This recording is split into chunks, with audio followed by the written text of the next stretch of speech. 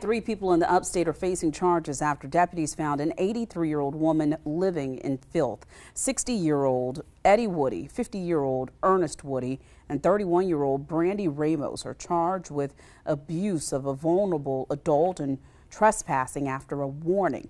Deputies made the discovery while checking a condemned home. Deputies say the conditions inside the home were beyond deplorable. They say they found dog feces and urine everywhere. They also say trash was piled in every room of the home and mice, cockroaches, and flies were present.